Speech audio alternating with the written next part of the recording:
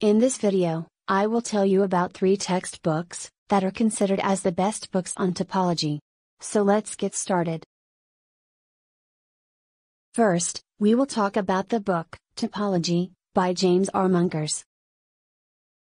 The book Topology by Munkers is the most classical book in topology.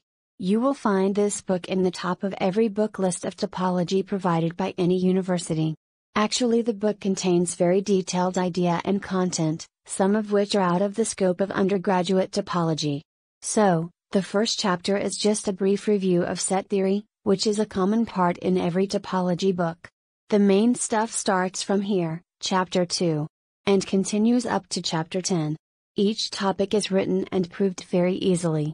And most of the examples and theorems here follows directly from definitions, more likely as real analysis. And as you can see, each section contains a good number of exercises. You can try them by yourself, or may take some help from Slater, that you will find in the I button.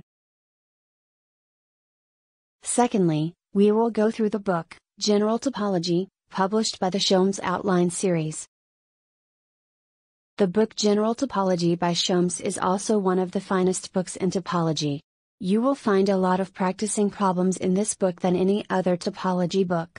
This book contains some very standard and quality exercises at the end of each chapter, and those are also very different from that of Munkers or any other books. However, the first 3 chapters are dedicated to set theory, and the 4th chapter is a review of topology in the line and plane, which was a part of Real Analysis Part 1. So the main topological stuff starts from chapter 4. As I said earlier, the book has a rich number of solved problems, which is really very helpful to the students.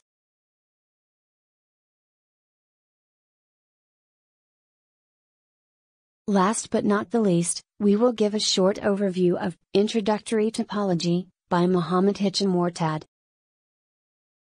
The book Introductory Topology is actually a review book. So any student who is a beginner in topology should not take this book as a first choice. The structure of this book is actually quite different from all other typical books. As you can see, the first part of each chapter is what you need to know. In this part, all the key definitions and theorems without proof are stated, to help the students recall the things that he or she previously went through from other classical topology books. The second part is a true-false part, where some interesting and very basic level statements are given. I personally like this part the most. Then, in the third part, some exercises are given. The 4th and the 5th section contains tests and some more exercises.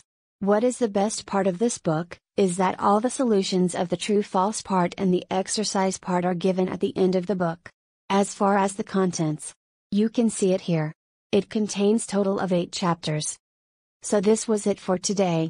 If you liked the video, then please subscribe the channel and press the bell icon to never miss an update from this mathematics world.